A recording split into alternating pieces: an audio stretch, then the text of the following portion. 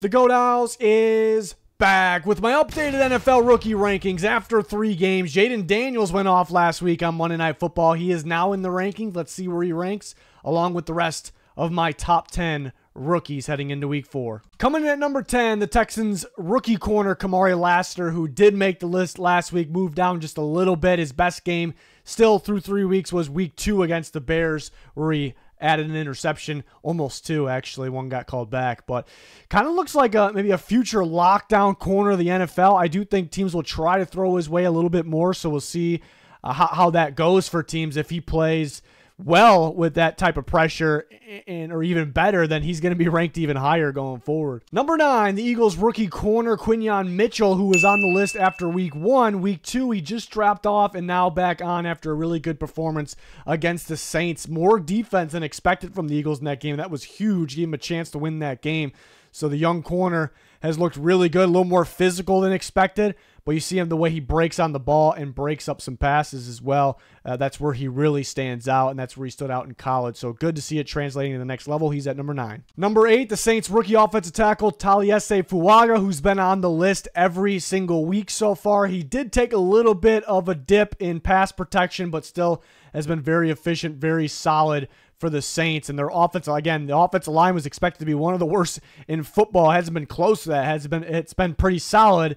A big part of it is because the rookie who's been outstanding so far for New Orleans. Number 7 is the Jags rookie wide receiver Brian Thomas Jr., who's made the list every single week so far. He is dropping a little bit each week, but he's been productive every week. He's better than Gabe Davis, that's for sure, so that's good. A lot of it's on Trevor Lawrence. He's struggling a little bit. Doesn't have a lot of time, but maybe Brian Thomas Jr. will be a little bit better because he is getting open. Even when he's not open, he makes big grabs, makes big plays. So and I think they're going to try to target him more and more going forward. Gabe Davis has been a letdown to them. He can't really get separation. Just doesn't look like he's fully healthy. So Thomas Jr. should be the guy, and I can see him kind of climbing back up those rankings towards the top again if he gets going. These receivers look so good. Number 6 is going to be Joe Alt, who has made the list every single week. He dropped down a little bit this week, had his hands full with TJ Watt when he was helped on a double team or didn't have to block Watt by himself. He did really, really solid. When he was one-on-one, kind of in an island and pass protection when they were trying to come back with Watt, he had some issues. It is TJ Watt, and he is a rookie, and he's actually a rookie with a ton of upside because he's really hasn't played the position long. Coming out of high school, he was a tight end and defensive end, so we can see he's going to be a special. He's already a special player, but he's going to be very, very special. A little bit of a drop this week again. He did play TJ Watt. Not the greatest outing, but not an awful outing at the same time, so he easily still makes the cut. Number 5 is Brock Bowers, who just missed the cut in week 1, easily made it last week, makes it again this week, stays consistent, is productive. Raiders had a tough outing last week, but Brock Bowers still, caught the ball pretty well, was productive, good after the catch. He's a mismatch weapon, but he's more importantly a guy you really have to focus on in the game plan and even pre-snap where he's lined up to make sure we don't put too much of a mismatch on him. So he is a problem, and he's going to continue to be a problem. He comes in at number 5. Number 4 is the Tennessee Titans first-round offensive tackle J.C. Latham, who continues to climb. Missed the cut in week 1, made it in week 2, and climbed up even more. He's at number 4, a really solid outing for him. Very much impressive. He's definitely in the case for the best offensive lineman out of the rookie offensive lineman, of course. That's going to be a battle. There's quite a few of them that look really good, but guys that I had ranked at the top of my draft board was Joe Alt, and then J.C. Latham. So I'm happy to see these two guys, along with Fuaga, who everyone was kind of high on, duking it out at the top here for the top rookie offensive lineman. Number 3 is the Commanders rookie quarterback, and looks like their franchise quarterback, Jayden Daniels, after that insane performance on Monday Night Football. He actually was not ranked before, and now he gets on the ranking. Not only gets on the rankings, but all the way up to number 3, and he was close to being number 2. I thought number 2 has a little bit better of a resume, but Daniels has been productive all the way through. It did take till week 3, which is not a big deal, to get his first passing touchdown, but he racked up multiple touchdowns. Best part was how efficient he was. I don't know what the best part is, actually, because he was so consistent, efficient, accurate, only incompleted 2 passes, so you can argue that. You could argue the ability to keep plays alive, but not taking off and running right away, which he was productive in week 2, but there was so much of dropping his eyes the second he takes a 3-step drop and looking to run. This week, he gave it the plays chances and the playmakers chances, and it was awesome. So keeping plays alive, but looking to be a passer first and knowing when to pass and knowing when to run. Or that last touchdown pass that won them the game to Terry McLaurin under heavy pressure against the blitz on third down, took a massive hit and dropped a pearl into the bucket. So I can't pick out my favorite part is, but it looks like the Commanders got themselves, they found themselves a quarterback here. Really good signs. Really just all about staying healthy, and yeah, do not drop those eyes. Give everything a chance. You have playmakers. When you play better, your playmakers look great, just like we saw this week, and it's a really, really, really good sign. It seems like it's harder to play quarterback in today's NFL, looking at the quarterbacks around the league. You know, so it's a really good sign. What the other rookie quarterbacks are doing, it's a really good sign that he's already breaking out. So he comes in at number 3. If he puts together more games like that, I mean, that's too much pressure maybe to say like he's got to put more games, like, 'cause that was ridiculous. But if he's like in that range or close the rest of the year, I mean, every quarterback has hiccups, even Patrick Mahomes. But you get my point. For the most part, it's going to be hard for him not to climb up and be number 1. He's already at 3. It could be like, because spoiler, Malik Neighbors is still number 1, but it's gonna, maybe it reminds me of like CJ Stroud versus Puka Nacua. And I'm not saying Daniels is Stroud. I'm not ready to hop on that yet.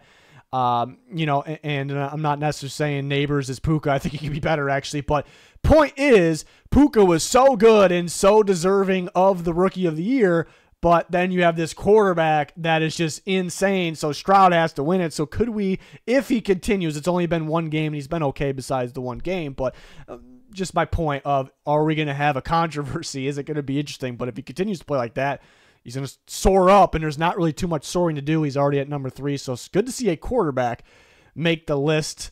Very interesting quarterback class. I can't wait to see the other 2. The other 2 stepped up maybe a tiny bit last week. I'd say more so Knicks, but Caleb Williams has so much upside. I think he'll break out at any time. And the 3 first-round quarterbacks that aren't playing, I'm so curious to see how their career, the whole class, how do they all pan out? It's going to be very interesting to look at a little bit down the road here. Number 2, Marvin Harrison Jr. with another productive outing and another outing with a touchdown. So definitely a threat, especially down the field, knows how to get open, knows how to work the sideline, the body control. I mean, that's what stood out at Ohio State. It's kind of where those Ohio State receivers specialize. The LSU receivers are, you know, maybe a little flashier, crazy after the catch. But that seems like an Ohio State receiver thing. The body control is always off the charts, and he shows that, especially along the sideline with the toe, you know, the toe drags, keeping the feet in. And he's shown it again this week. Week 1 was a little off, and obviously week 2, we talked about it last week. I felt like he played pissed off, like he had something to prove, and I love that. And he went off again. And then in week 3, he once again was very productive, did some damage. The offense overall couldn't do much. They couldn't run the ball, so they were forced into obvious pass situations.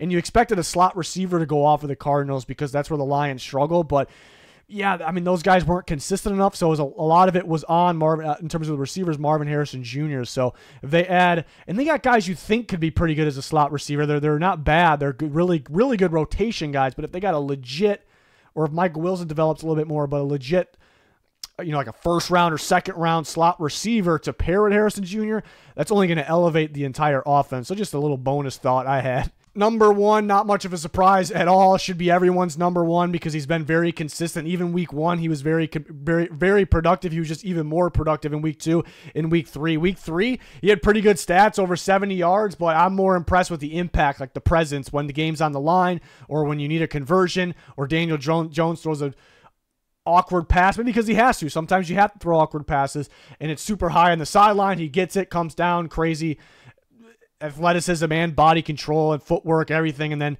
same thing on that touchdown, the play before Daniel Jones overthrew a touchdown, and the next play was about to do it again, the Neighbors, but he went up and caught it, kept the feet in, came down, touchdown, and they won by 1 score as well. And the Browns were kind of threatening to come back, and they were kind of being a little sloppy. Otherwise, maybe they could have, but possibly, but the Giants clutched up, and just kind of my point is going back to that clutch touchdown. That could have been the difference in that one. So there you have it. Malik Neighbors, no surprise, stays at number 1. But we got a good battle between maybe a quarterback now and other receivers like Marvin Harrison Jr., you know, trying to battle Malik Neighbors for the top spot here.